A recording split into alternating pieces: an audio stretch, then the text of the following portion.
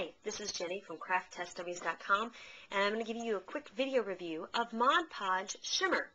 Now, you might have heard of regular Mod Podge, and you might be familiar with the fact that it's available in matte, glossy, and satin. But did you know it comes in shimmer?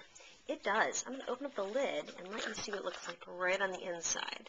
So, you really can't see too much shimmer when you just open it up, but it's there. It's kind of a little milky goldy color. But let me show you what happens when you actually use it on the paper. So this is a piece of glossy cardstock that I used. Here you can see the sheen of the paper and then how the Shimmer Mod Podge with one coat versus two coats adds that extra shimmer factor. Don't we love that? We do. Here it is on matte cardstock.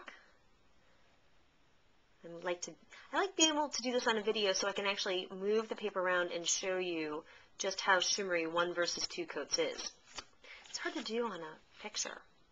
So here it is on some pattern cardstock. Aha! And it also has some texture you can see.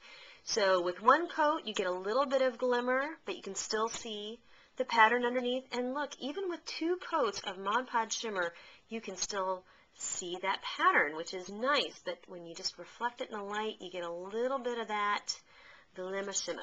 Love that. And here it is on black. Now, isn't this stunning? If you just had black, plain cardstock and you wanted to just dress it up a little bit, hey, why not use Mod Podge? Did you even think that you could use it as like a paint almost? So anyways, that's my little video demonstration. Please keep reading the review, but right now I'm telling you, Mod Podge Shimmer gets the Craft Test Dummies seal of approval.